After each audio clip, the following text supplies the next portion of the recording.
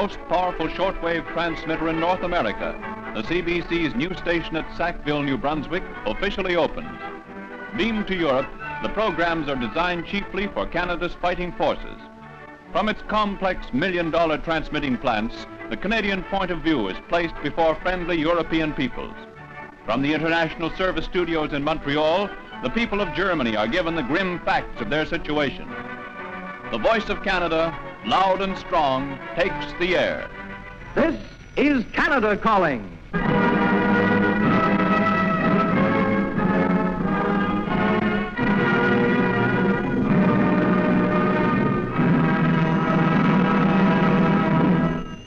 Ladies and gentlemen, the Prime Minister of Canada.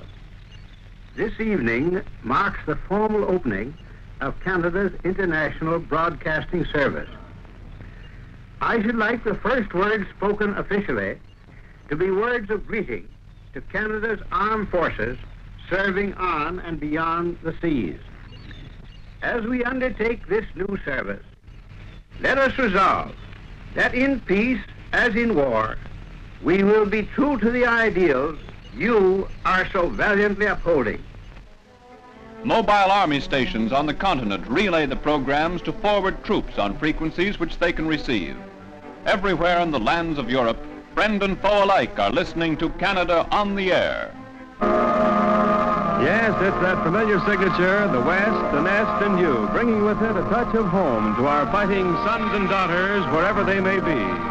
Featured with the orchestra are the trio Three of a Kind. And who knows someday may be. Art Hallman. Our dreams will all come true. Norma Locke. A cradle and a baby. And the quartet.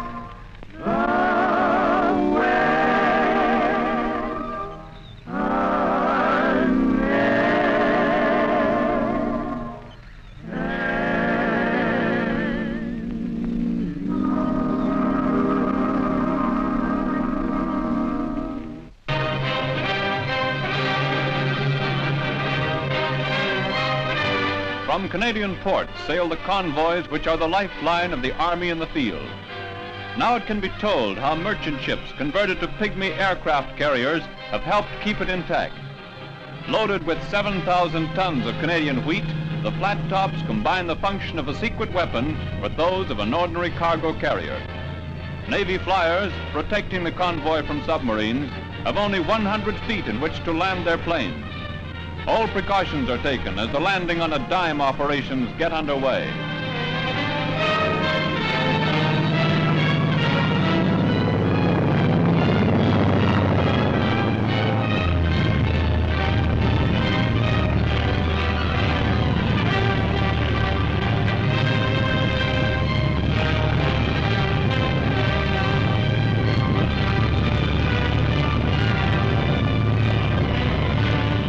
Crack British flyers take hair-raising chances every time they come into land.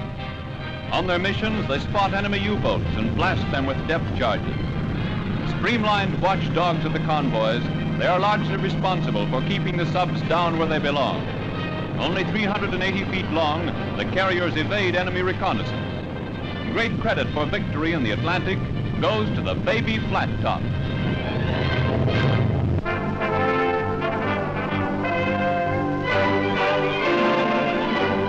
Canadian troops of Jewish persuasion march to a special service. It is the first Jewish church parade to be held on German soil since its capture. Men from all parts of the Dominion gather to worship. The service is conducted by Padre Samuel Kant of Montreal and Vancouver. Only 1.5% of the Dominion's population is Jewish. There are upwards of 10,000 Jews in the Canadian Army alone. Girls of the CWAC in the Western War Theater prepare for their first Blighty leave. Being a woman in this man's war does have its compensations. The journey by lorry is only the preliminary to the hop across the channel. No long trip by train and boat. Canadian girls on BLA leave travel the Dakota way. No mere man minds a bit. The lassies are doing a bang-up job on all fronts.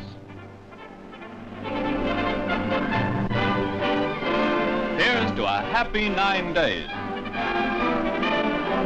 At an aero pip school in southern England, the eyes of artillery receive their wings. Air Commodore Russell of the RAF presides at the ceremony. A tough 6-month course trains gunner officers to fly their own artillery spotting planes. Those who qualify receive a captaincy with their wings. As one class graduates, another marches in to commence training. Target Wilhelmstrasse will soon be pinpointed by the officers of the Air O-Pip.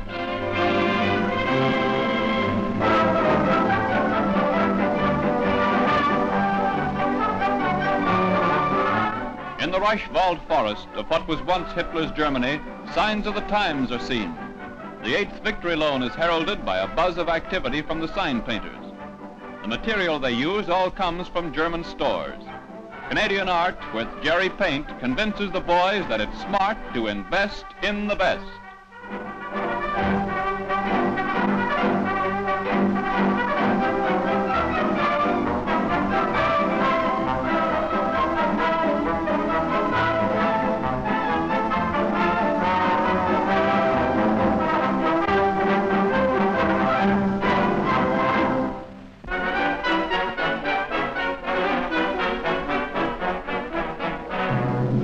From Supreme Headquarters AEF comes the signal to attack across the Rhine.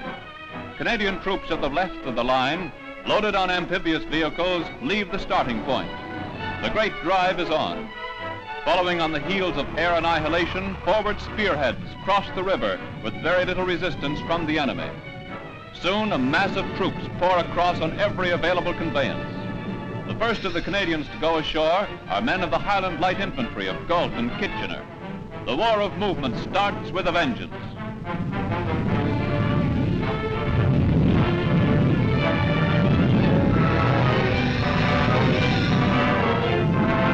As the attack gets underway, at an airfield in England, men of the 1st Canadian Parachute Regiment emplaned. They join their British buddies of the 6th Airborne Division and their cousins of the 17th U.S. Airborne Div in the mightiest air invasion in history.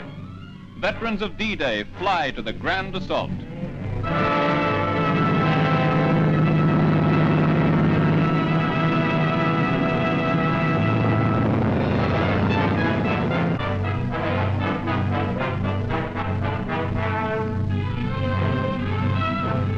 The Canucks plunge to earth with the assault wave. The landing is made near the woods opposite Xanten, some miles east of the Rhine. Heavy mortar fire from tough Jerry paratroopers greets them. Positions are consolidated at the bayonet point as the airborne deluge continues. Medical orderlies treat the wounded on the spot. Soon gliders are bringing in transport and artillery to reinforce the drive. Within 3.5 hours of the original landing, all objectives are taken. Still, reinforcements and material pour down from the skies.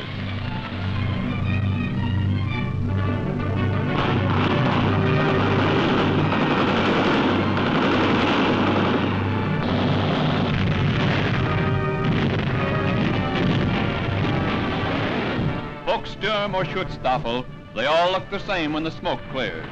Hitler's henchmen have bogged down in their own last ditch. A carrier patrol of the Royal Scots links up with Canadian paratroops in an historic meeting. With infantry and airborne consolidated, the Allied avalanche rolls steadily ahead.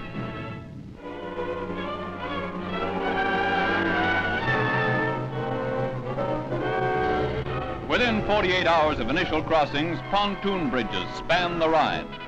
Troops and heavy equipment surge over to catch up with the advance. First objective is the important enemy control point of Emmerich. A tank barrage supports the move.